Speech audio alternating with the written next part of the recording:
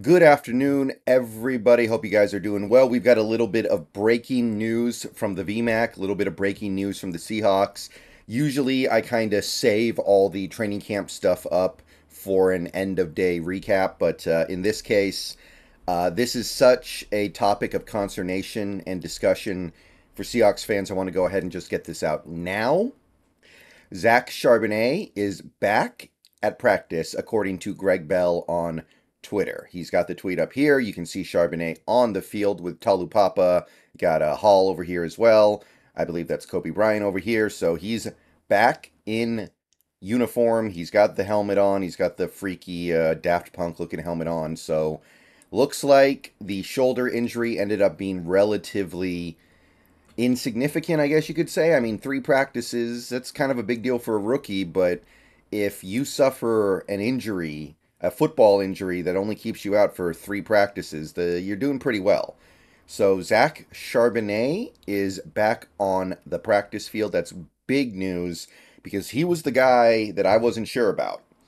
When our 2 running backs were reported injured, listening to what Carroll had to say, Charbonnet was the guy I couldn't really get a read on. K9, I still believe, is on track, more than on track, to be ready to go for week 1. He may not be 100%.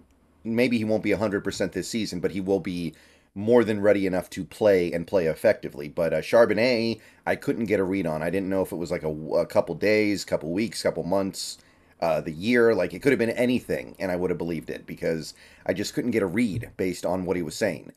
But yeah, he's on the practice field now, so looks like whatever it wasn't going to be able to keep him down for long. Of course, we should continue to monitor him for a little while because just because he's out there practicing doesn't mean he's 100%.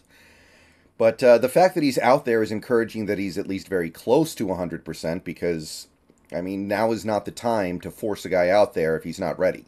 So I don't think we would do that.